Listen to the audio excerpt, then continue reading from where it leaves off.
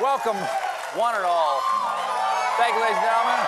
Very kind, very nice. Welcome, everybody, to The Late Show. I'm your host, Stephen Colbert. And all right, it's coming on. You feel that?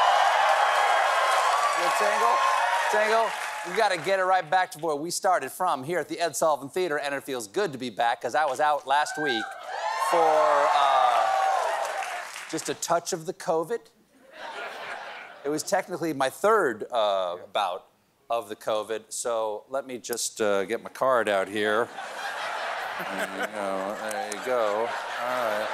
There you go. Oh, I get a free hoagie that I can't taste. But I'm feeling good.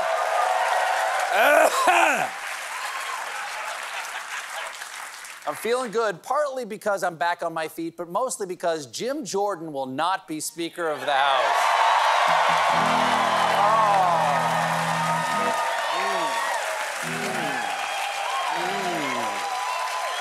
At this point, Jordan might have to go back to his previous job at the Museum of Natural History. This is an historic humiliation for a man who will not be in the history books. He was undone, not by the usual MAGA bomb throwers. He was brought low by a coalition of Republican moderates, which shocked Jordan's supporters who had relied on the maxim, moderates always cave, a tale as old as time. That, of course, is a Disney reference, though I think Jordan prefers that song from Encanto. We don't talk about what happened at Ohio State. Now, as we say goodbye, Google it. Google it.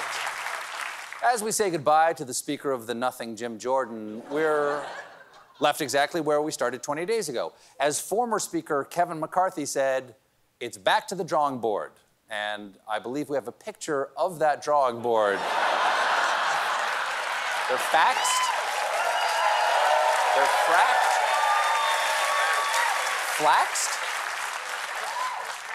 So the House GOP has to go through the whole rigmarole again. This time, 9 Republicans will battle for the top post. Tom Emmer from Minnesota, Kevin Hern from Oklahoma, Jack Bergman from Michigan, Byron Donalds from Florida, Mike Johnson from Louisiana, Sam Naiman from Tennessee, Dan Marks from Wisconsin, Ben Warner from Georgia, and Ken Sherman from Pennsylvania.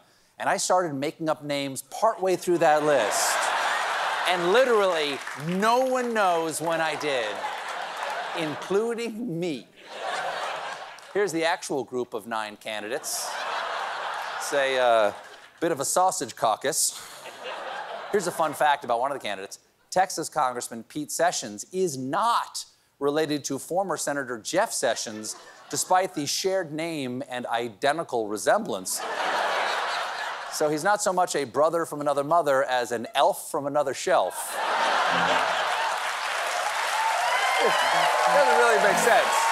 It doesn't really make sense, but it rhymes. It rhymes, that's all that matters.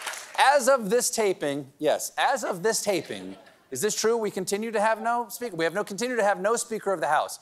We know that the Republicans held a candidate forum today at 6:30 p.m.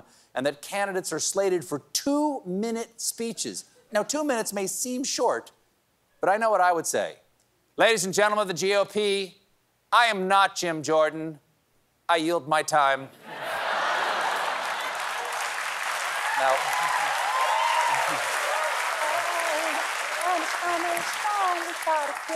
one man who thinks he can get the votes is Oklahoma's Kevin Hern, who believes he has what it takes because he used to run a fast food franchise.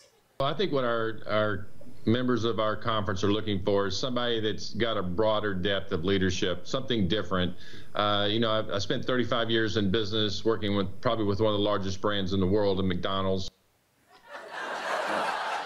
Running McDonald's qualifies you to be second in line to the presidency. Ba-da-ba-ba-da. I'm doubting that. Now, there's more. I could go for some fries.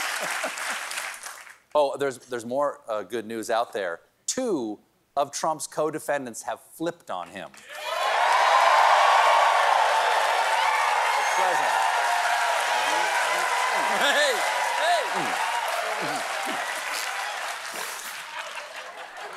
The first is Trump lawyer and aunt leaving a scathing Yelp review about the family barbecue, Sidney Powell. Now, you may remember Sidney Powell. She pushed crazy conspiracy theories about how the ghost of Hugo Chavez rigged the 2020 election and promised to publish non-existent evidence of widespread fraud, vowing to release the Kraken. Turns out, in the end, it was less release the Kraken and more, I think she might be smoking the Kraken. Powell wasn't known just for talking crazy. She was also known for writing stupid because her legal documents were notoriously littered with spelling errors, misplaced states, and client mix-up. In one case, the court was misidentified as the United States District Court, Northern District of Georgia, while in another she referred to the Superior Court of Arizona. I'm not surprised she spells like that. I mean, she got her degree from Harvard Law. Harvard Law. Harvard Beard. Powell pleaded guilty to 6 counts of conspiracy related to her role in helping to carry out a breach of voting equipment in a rural Georgia county and will serve 6 years of probation. So she'll be able to go on with her normal life, wake up in her own bed, have breakfast in her own kitchen, and whisper to the coffee mug that the pancake griddle is taking orders from El Cartel de los Flapjacks. Thank you. One person. They say if you can touch one person, you really should touch more people than that. Thank you, sir. Powell was joined in the rat patrol by another Trump lawyer and guy thinking, oh, they mean jail. Kenneth Chesebro. Now, to be fair, Chesebro pronounces his name Chesebro. Also, to be fair, I do not care how he pronounces his name. He is a guy from Wisconsin. He is a cheese bro. Cheese bro. Kenneth Chesebro admitted he worked with Trump and other members of his inner circle to overturn the 2020 election by putting forward slates of fake Republican electors in multiple states that Trump lost. We should have known that Chesebro was behind it all when the fake electors were named Rick Cotta, BB Gouda, Monty Rayjack, and Brie Larson.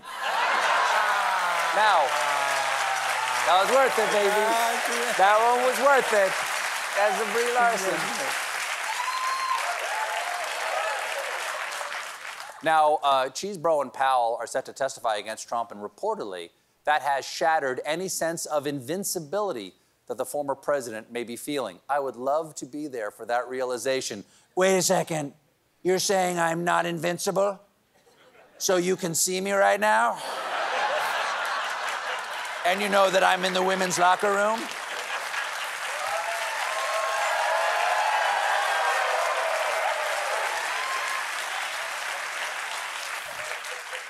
Of course, Trump kept calm and freaked out on Truth Social this weekend, claiming, Ms. Powell was not my attorney and never was. That is a bold claim, since he previously tweeted that she was one of his attorneys. Plus, there is a lot of footage of her with Rudy Giuliani seen here mid-leak. And no one stands in the Giuliani splash zone pro bono. So, we caught him in a lie. Gotcha! Ha ha! Now what? It's been a long time coming. No, yeah.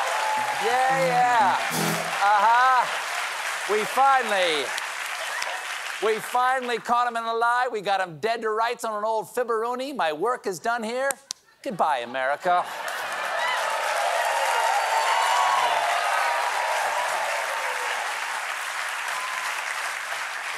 I'm sorry, I'm being told this isn't the first time he's lied. Yes.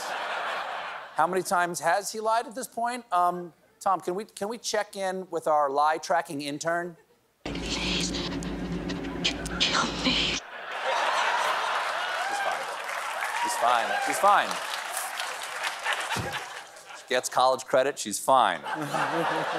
In the same post, Trump claimed that Powell was among the millions of people who thought that the 2020 presidential election was rigged and Stalin.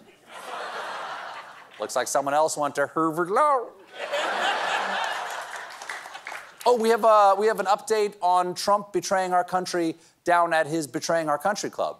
Recently, we learned that after Trump left office, he shared nuclear submarine secrets with one Mar-a-Lago member, Australian billionaire and adult Ron Weasley that the police divers pulled from the river, Anthony Pratt. Turns out, submarines were just a tiny part of what Trump blabbed to Pratt about, as we learned this weekend from 60 Minutes Australia. It's like American 60 Minutes, except the stopwatch goes the other way, and it's hosted by Crocodile Stall. Now, Aussie 60 Minutes acquired secret recordings of Pratt, in which he reveals that Trump also shared national security secrets while he was still president. In 2020, Trump told his billionaire buddy about a military strike in Iraq before Americans found out. I hadn't even heard it. It hadn't even been on the news yet. He said, I just bombed Iraq today. That was a top secret mission. What was it like in the White House war room? Great idea, General, and that's not just your commander-in-chief talking.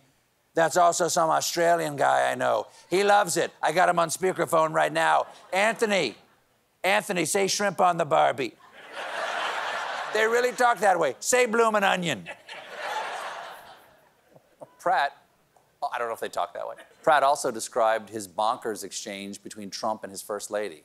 Melania, who was sitting next to him at dinner, he said, I asked Melania to walk around the pool in a bikini so all the other guys could get a look at what they were missing.